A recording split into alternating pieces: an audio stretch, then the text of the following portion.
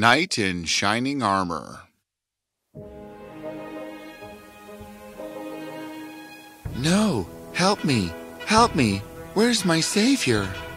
Let him go! Hi-ya! Hi! Yay! You defeated him.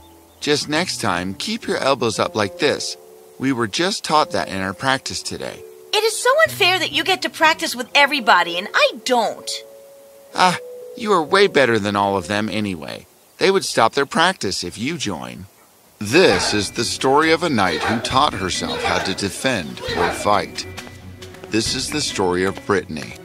Brittany lived in a small town at the outskirts of the vast kingdom called Mosaic, which was a cluster of many smaller kingdoms.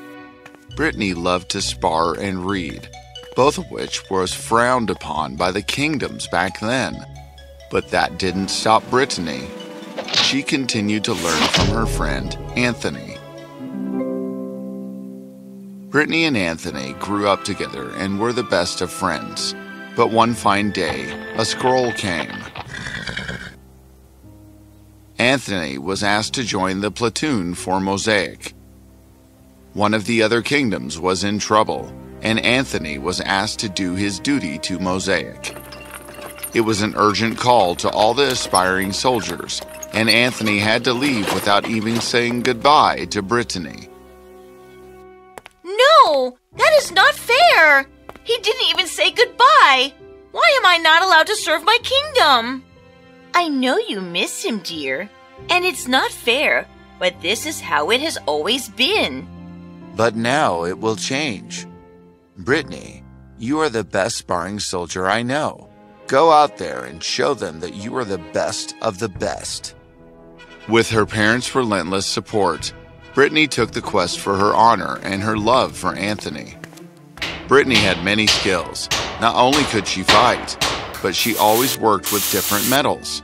She made a full armor for herself so that her identity is not revealed and left on her quest. After riding for days and nights together, Brittany came near the tall tower and heard someone singing a song, though very sadly.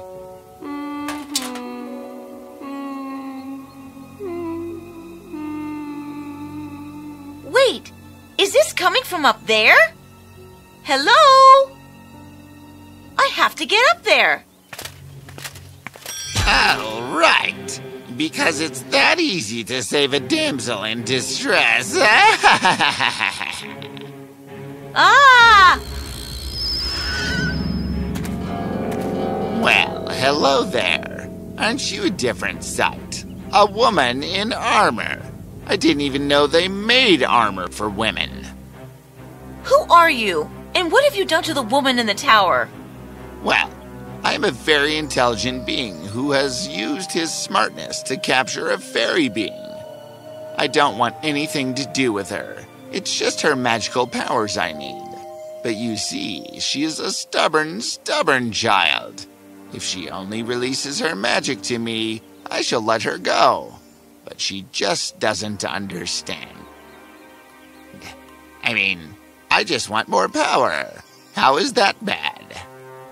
As the magical creature went on about his plan in the most casual manner, Brittany realized that he had a gem on his bracelet. Wait, I have heard about that gem in the Book of the Rare. This stone is powered by the darkness, which is why this magical creature is here in the shade. I have to somehow get him under the sun. Maybe that will save me and the woman in the tower too. Brittany used the heavy metal armor she was wearing and pushed her weight down. She finally freed herself. Hey, no! Come back, you! Catch me if you can! Without thinking, the magical creature followed Brittany into the sunlight. I said stop! Wait, why isn't this happening? A little birdie told me that the gem you are wearing doesn't work under the sun. Ah!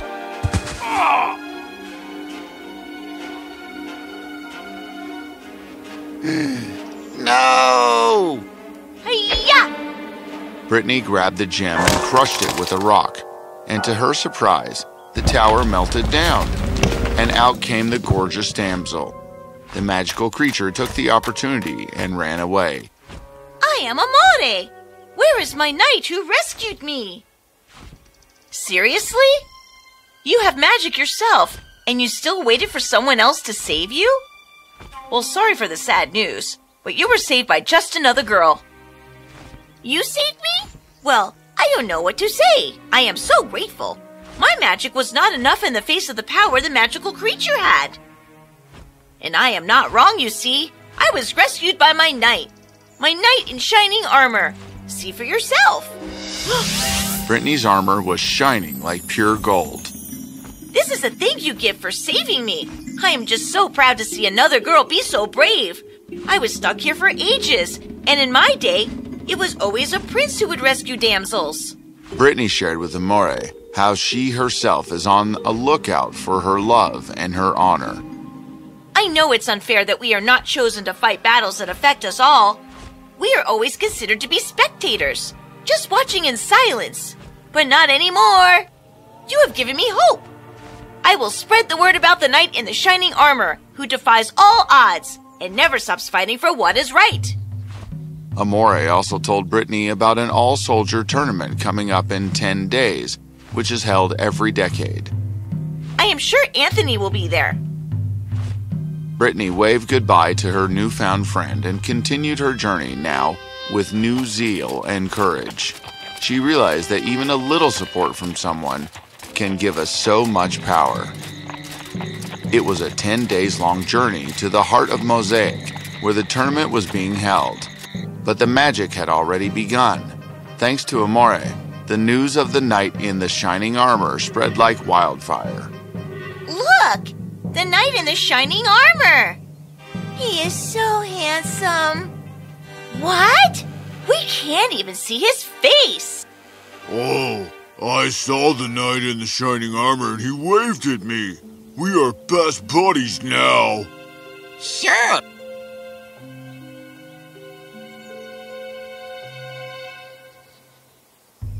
It was in the wee hours of the tournament day that Brittany reached the heart of Mosaic, and there she saw him. Ha! Hiya! Ha! But before Brittany could call out to him, Hey, move aside. How dare you? What did you say to me? Brittany realized that the thick metal on her face had manipulated her voice and made it thicker than her normal voice. The prince didn't know that the knight was a woman. Her identity was still hidden. She heaved a sigh of relief and spoke back like a true warrior. You are a prince. Don't you have any manners, boy? Wait a second. I know you. You're quite the talk of the town, aren't you? Huh.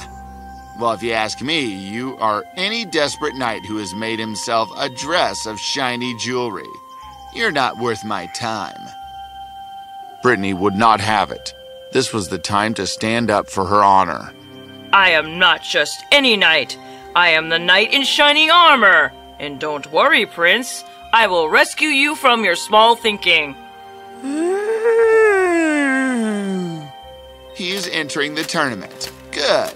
I will end this once and for all. The tournament had strict rules. A complete armor for all and no harm was to come to the horses. The candidates were only supposed to knock each other off their horses. With a gong, the tournament began.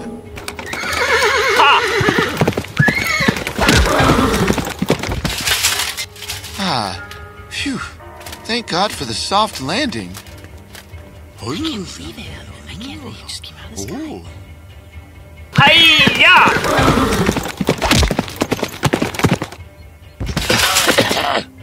Oh, Abby, are you all right? Oh. Aww. And finally, Brittany was face to face with the one prince who sought to defeat her once and for all.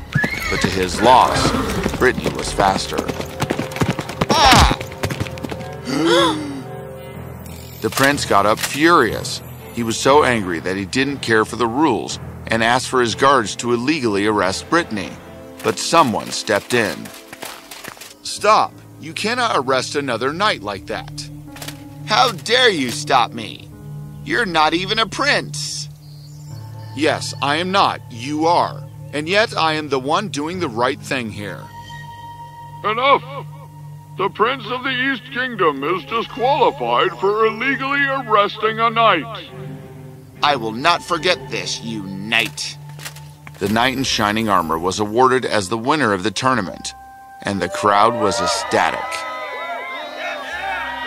May we know your name, sire? Actually, You can call me Madam. A woman? Well, it's not like there's a rule against women entering this tournament, but I am pleased. I am not. If there is anybody who deserves this honor, it is her. The king and queen of Mosaic were shocked, but they accepted this change with open arms. Brittany was about to change the course of Mosaic. Soon, many girls took inspiration from Brittany and decided to follow their heart. Anthony, too, was inspired by Brittany's love for him. They were both instated as soldiers in the main platoon of Mosaic, where they practiced together and lived happily ever after.